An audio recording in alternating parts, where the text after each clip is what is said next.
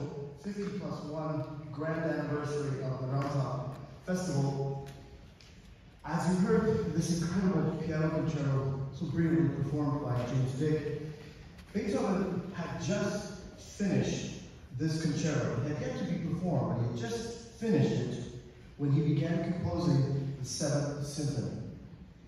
There had not been a note of Beethoven's orchestral music played in Vienna in 5 years when this symphony was premiered. It was premiered on December 8th, 1813, and on December 22nd, there was a short little program that included the 5th Symphony, the 6th Symphony, the 4th Piano Concerto, an aria called Al Parfido, 3 sections from the Mass, Beethoven's improvisations, and the choral fantasy. And that wonderful concert, which was a marathon, as you can tell, had a total of a single rehearsal.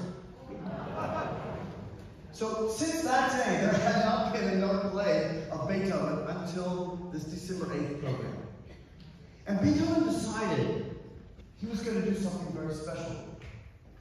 Because on October 30th and October 31st of 1813, there was a huge battle.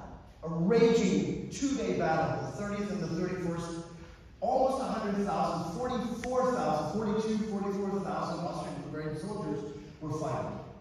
So he decided, out of respect for those that fought, that he's going to give a special concert and play the 7th Symphony for them.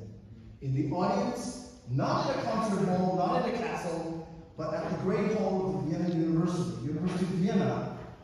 The audience was wounded soldiers, family members, and he offered them this symphony. As it's written, it's probably the most successful concert in Beethoven's life.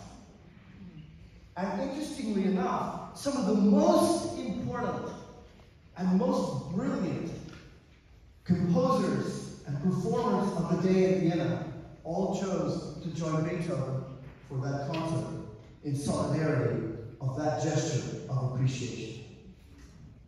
So, it's in 4 movements like all symphonies. The first, third, and fourth movement are very dance-like, they're very celebratory, but the movement that had to be repeated on demand by the audience, that concert was the second movement. The other movements are very joyous and celebratory. That movement, somehow or another, has almost like a mantra, a reflective character about it that allowed those soldiers to reflect on the harm and all of the things that they had suffered a little bit over a month before. So we offer you the 7th Symphony as a moment of celebration.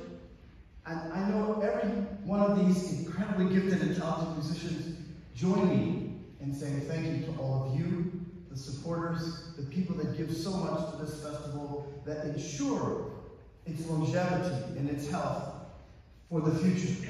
And also, we offer this to all of those who protect us, who keep us safe, and all of those who are on the front line.